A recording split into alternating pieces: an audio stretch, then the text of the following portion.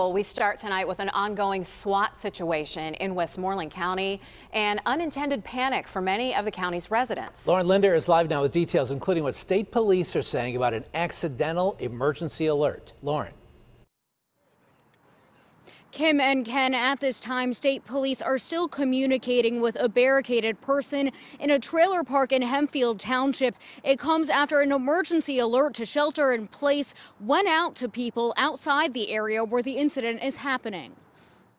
Westmoreland County Public Safety sent out an emergency alert around 9:45 this morning about a barricaded individual in Hilltop Estates off Wencliffe Lane in the Adamsburg part of Hempfield Township. Officials say it was sent through the Unsolved Code Red platform and was supposed to go to people located within a little more than a 2-mile radius around the intersection of Penn Adamsburg Road and Denrick Lane. At this time, they don't know what caused the issue, but state troopers quickly put out a tweet saying to disregard an alert that said to shelter in place. Public Safety opened a tech case with Code Red support to figure out what happened and how to fix it for the future.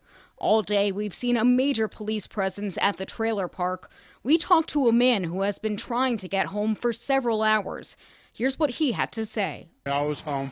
I said, I'll go out and get something to eat and pick up your pills, and